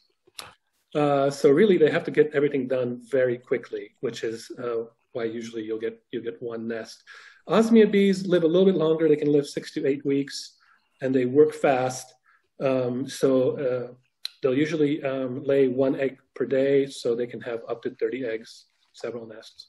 But basically, usually, it is one nest that they return to. Blah, blah, blah. Yes, the silty soils from creeks, they do really like that. You'll see native bee aggregations often right next to water, partially because there's no plants in the way or other ground cover. Yes, so there's a question about saliva keeping the lining of soil nests from collapsing. So it depends on the bee. Resin bees obviously use resin to solidify their nests. Others use their own saliva. In the case of polyester bees, it's a plastic lining. Like I mentioned earlier, they can make their nests have a plastic lining, which also keeps it from getting water in it, since they do like to nest near water in sort of vertical walls. White-faced bumblebees. That is correct. So that is a question about bumblebees going in and out of a nest in a grassy front lawn. That was probably an existing hall, like I said.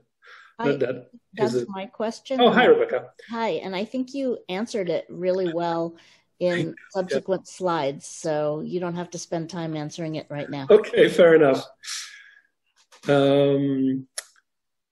How to tell the mites aren't the bad kind? So usually when you see mites, it's actually a little bit tricky. There's websites that have mite identification keys, but basically if they're the small sort of white or pink, and you see like a bunch of them on a native bee, it's usually the phoretic mites. Larger mites are usually kind of red and they look more like a little tick. That's, for example, what the varroa mite looks like. Those are not, if you can see legs, it's probably bad. Observe the male Megachila, blah, blah, blah. You know, I've also seen male Megachila run up and down stems, and I don't actually have the answer to that. I've also been kind of kind of entertained and also a little bit baffled at what exactly are they doing. Okay, Eddie, are those the ones basically that you didn't answer already? I think that's pretty much it, unless somebody has something they want to say right now. Otherwise, we're going to go to the... yeah, let's hit the album. Okay. Do you want to share your Facebook? Share yours, I guess. Give me a sec. I actually have the link posted. I can share mine also. That's fine. Okay, here we go. And I guess we'll just start with the first one. Maybe I should have done mine because I can see them bigger, but that's all right. Okay. So that is Fullerton, California. So that is oops. Okay, I'm going to stop sharing, and you can share. All right. Okay, I'll share. Share. And here we go. So you've seen these in the slides at this point. Can you see it at a decent size on your screen? So that is an agapostemon bee. She's bright green. She's about medium size, and you can see there's none of that little agochlora, a ding in the on the inside edge of the eye. And the male, again, very distinctive. So this is a female. You can also tell she's a female. Oops, sorry about that. Because you can pretty clearly see the hairs, the scopa on the leg where she'll collect pollen. Again, this one, it's a little bit hard to tell the size, but actually I can tell from the later photos. So this is Xylocopa sonorina, the big carpenter bee. This is a female. You saw it in the slides earlier. Can you spell that name? I can do it in the... Oh, you know what? Here. I'll write it right here. Okay. Yeah, so varipuncta is what they used to be called until the little blowout. Oh, that's what you said. Yes, okay. And they've basically kind of been merged back into the bigger species. This is the male, right? The little golden, the big golden teddy bear. You can't see the green eye. Teddy bear. Yeah. Well, you can kind of see the green eye in this photo. Pointing at it with my finger probably isn't helpful. Okay, that is a Anthophora, and I can't quite tell the size, but I can see the eyes are blue, not green, so that would be an Urbana, as you saw in that comparison slide earlier. The other one would be smaller and have a green eye. That is a wasp. I don't really have a good grasp of the tiny wasps, so Eddie's guess is as good as mine. But how do you know it's not a bee? So again, one giveaway is the antenna touching right there in the middle. You see how they both kind of come out of the same spot in the middle of the head. It's kind of a wasp giveaway. Bee antenna, see how they're set further apart always. That is a leafcutter bee. It's a female. I'm not sure of the species. That would be a Lasioglossum, I'm going to go with. If I could see the abdomen more clearly, I might override myself, actually. It's either Halictus or Lasioglossum. It's a little sweat bee. If I could see the hairs again, and whether they were on the front or the back, it would be easier to tell. And also, but the jawline actually does look kind of straight there, so it's likely Halictus. I'm pulling towards Halictus. That is a Lasioglossum. You can see that the head is more round. There's none of that straight line underneath. This is a Halictus bee. How do I know? I've looked up this bee before. There isn't a blatant giveaway because it is black, right? It's a black bee. With these little white spots on the abdomen, and I just know from looking for them before that it is a Halictus. I forget which species, but they're sort of kind of late season Halictus bees. You can see it again. This looks more like a mantid fly. Well, this one's a tricky one. Again, it's either It's definitely a sweat bee, but I can't tell which one. It does look like a male. Those look like extra long snipping sticks. Oh, never mind. Is that the same bee, Elizabeth? Probably. No, it's not the same bee. Okay, well, this is a Halictus female, very clearly. That sort of bigger, wider abdomen than the male, and those very clear stripes on the back of the abdominal segments. You don't have to see the jawline for the giveaway. Let's see this. It's a Lasioglossum, probably a Dialectus from the smaller size. There's two of these pictures of this.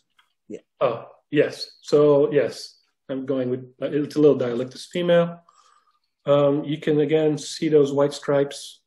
They're pretty faint, but you can see the clear hair lines on the front of the abdominal segments. This, another Halictus. There's the hair bands on the back of the abdominal segments. I can also tell from the chunkier sort of head shape. Once you've observed a bunch of them, you'll get that. Another leafcutter female. I'm not going to claim the species, but you can see the big pollen on the abdomen. And the abdomen's kind of raised so it's, in the back. So you can tell it's pointy, so it's a female. Even if you couldn't see the pollen necessarily, you could tell it's a female instead of a male. Males have a more sort of rounded, squared off abdomen end. That is a Ceratina. Is it a Ceratina or a Halictus? Hylaeus, sorry. Let's stare at it for a second. I'm going to go with Hylaeus. I see them tiny little white vertical white markings, so it's going to be a Hylaeus female.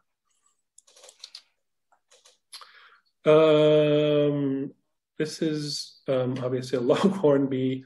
So a Melissotus, I'm not sure which one, or even if, it's a male.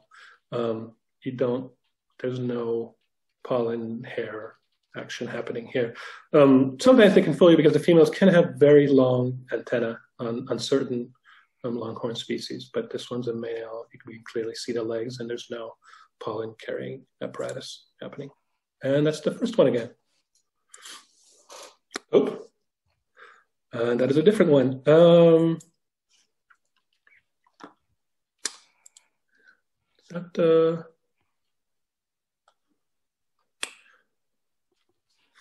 angle of the antennae is kind of hard. Yeah. This little white plate is actually a giveaway that I can't. So here's what happens when in doubt. Go to Google Images and say bee white front plate site bug guide.net. And in fact, I'm going to say white front plate California. It's always helpful to mention that, or you'll get more results than you can deal with. I don't see it. I should know that species. I'm sorry, it's not coming to me. But that little, it is a male. That little front plate is distinctive, and I can't come up with the species at the moment. Sorry. Okay, well, the second picture is a giveaway. That's another little female leafcutter. That is a, let me see that question. White, not yellow. Yes, so, Eddie, were you saying something? No, I'm just humping because it's white. It's not yellow. Oh, well, part of it is probably just the exposure, but the other reason is when they're first hatched, they're white or yellow, and then, I'm sorry, white or gray, and then they shift yellow in like 24 hours. So if you see bees that look exactly like this, but are white or yellow, it means they've been hatched within the last 24 hours.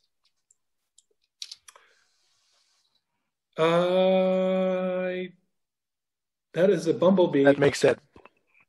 It's still Bombus Bosnisensky eye. Right. The other yes, one. Correct. It's a queen from the size, I would say. This is another bumblebee queen. You can tell it's a female because of the hard pollen. So it's a queen, nice and big. I don't know the species because we don't have it around here. The torso only looks weird because she's clearly an older veteran and the hair just peeled off. But it should have hair on here. And if you look up keys for bumblebees of Western United States, you can see, you can find which one that is. But it's definitely a bumblebee queen. Okay, another little leafcutter female. Okay. That is from Elizabeth, and that is a Carter bee. I can't see the butt, but I would say well, that is okay. So that is what do you want to call it? Antidium medicatum female. She just seems to. Well, you know what? No, I'm not going to call it. It is an Antidium female. You can tell she's small, so she'll be smaller than the males. That there's a bit too much black in there, so it might be a different species. I'm a bit vexed, but it is a Carter bee female. Another Melissotis longhorn, probably a male. Oh, a squash bee.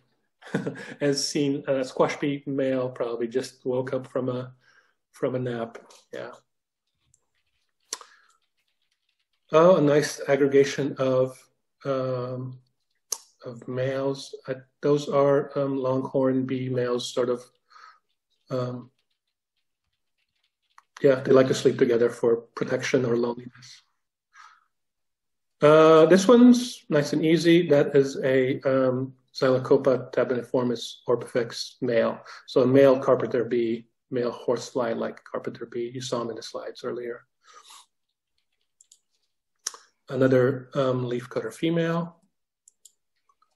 That is a Halictus female. You've seen her in the slides, so very clear, those abdomen stripes.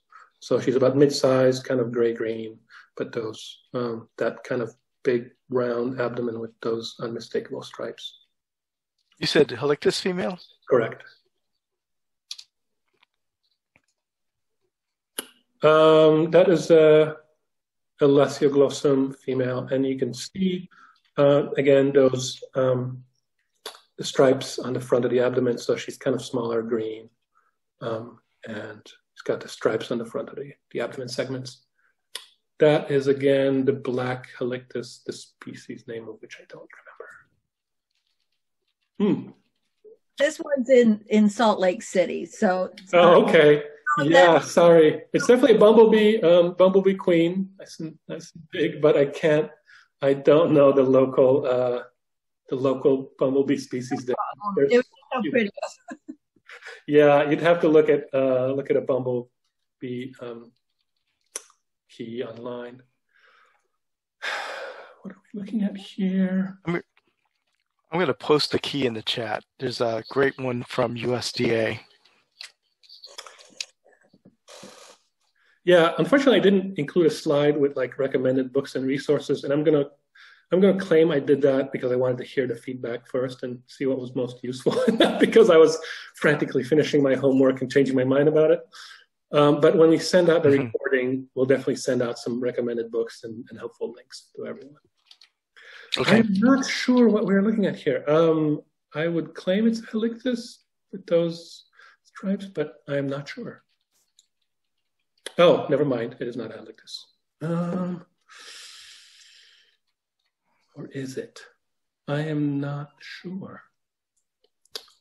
I'm not calling this one.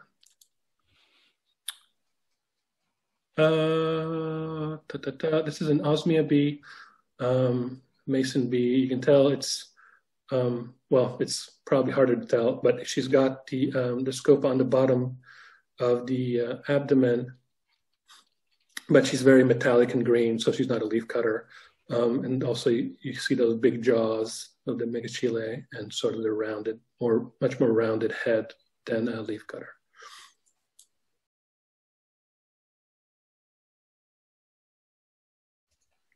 Another Halictus female, big chunky head, those distinctive stripes.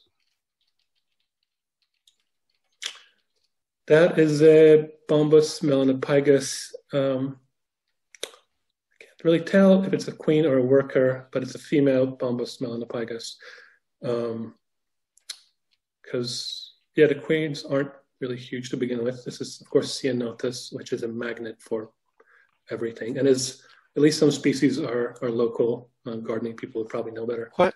Question on the melanopygus. Yeah. There's a subspecies which is Edwardsia. Has that been promoted to a species? I am not sure. I don't know the answer to that. Okay. But it is in dispute. So it's kind of, people go back and forth on that.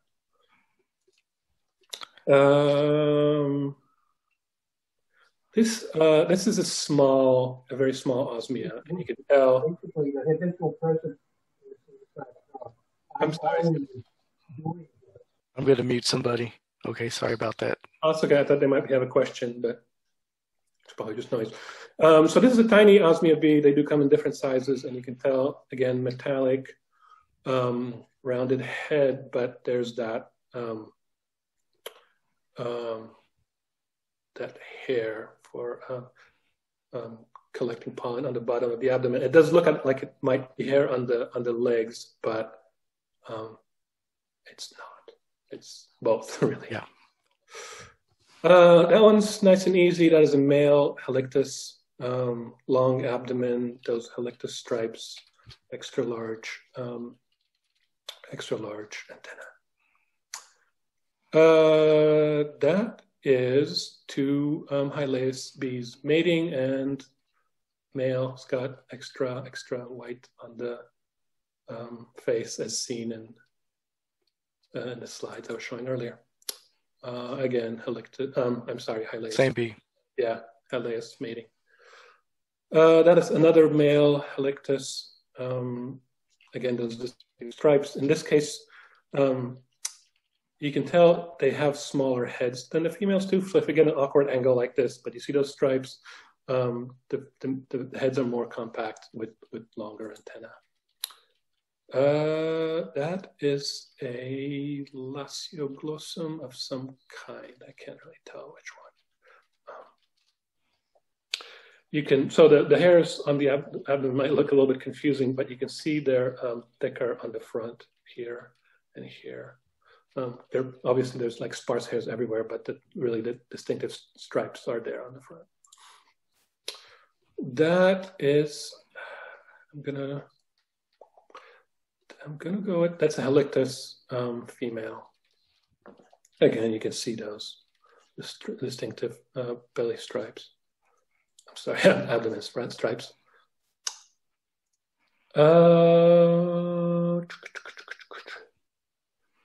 I'm a little bit thrown by this one. Where is this exactly? That's the Modoc National Forest. Yeah, I'm sure that little mustache is very distinctive if you look it up, but I don't recognize it. Sorry, that's a mystery. Okay, is it megachilid?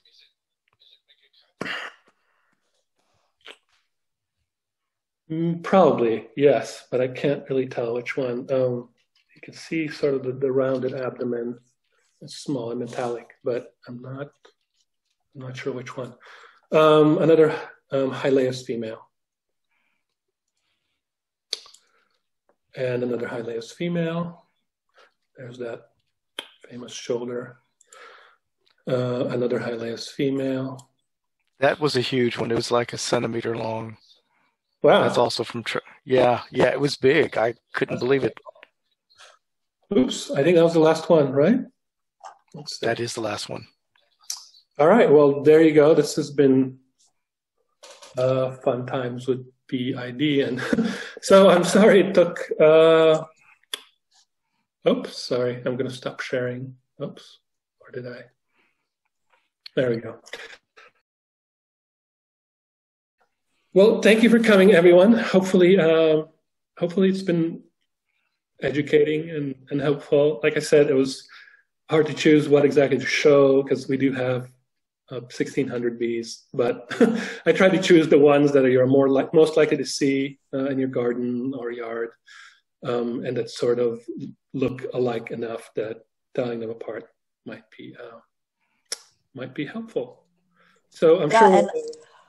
Emil, I think also after you talking, then going through people's examples, I think that for me, that just kind of solidified a lot of the things that you said. That was super helpful because it's one thing to have a crystal clear picture like you were using for your examples, and another thing to see what you see and then try to figure it out. That was an amazing presentation. I'm so excited. I'm probably going to watch it 3 or 4 times. And then every time I have to ID a bee, watch it again. I imagine people ongoing. I mean, right now, of course, there's very few bees around, but about when do they start coming out again in the Bay Area? You know, the Bay Area is pretty lively for bees. So we'll basically see bumblebee queens continue. They'll never really disappear. You'll just see a few. But by March, we'll see like bigger activity again. I was out walking around just the other day and I saw, there was 3 bumblebee queens, and there was 1 male megachile, so one of the pugnacious ones. Actually, those are the photos I used in the slides because I took them the other day. He was still patrolling his ground, hoping for the best. There weren't a lot of others though. So, but yes, by March we'll be getting lively again. You'll see osmia really as soon as spring starts happening because they're one of the earliest non-bumblebee bees that reappear because they can fly 10 degrees cooler than everybody else, basically. Okay. Cool.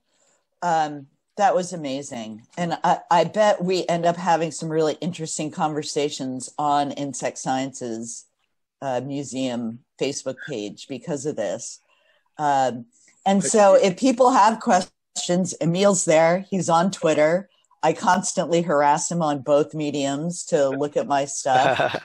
Yes, come by Insect Sciences Museum Facebook page, post your photos, ask questions. And there's a few good other good native bee Facebook groups like the Native Bee Society group.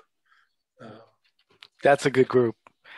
I think that's it. I think that's it. Thanks to everybody for coming, and if you want to keep up with what we're doing, either jump onto the Insect Sciences Museum of California Facebook group where we'll keep posting more events that are upcoming. I know Eddie's doing an actual bee walk tomorrow. Is that right? With Friends of Five Creeks? It's we're looking for Tetranatha. It's a type of spider. UC Berkeley is hosting a project called 8-Eyed Expeditions. So we'll be meeting in El Cerrito, Albany to look for stuff. If you want to join us, please just send me something in the chat. Okay, cool. And then I'm hoping to organize a moth-related thing sometime this month, but we'll just see. Anyway, great to see you all, and thanks for joining us. Thank you for coming, and thank you for sticking it out this long. You were all heroic. Super fun.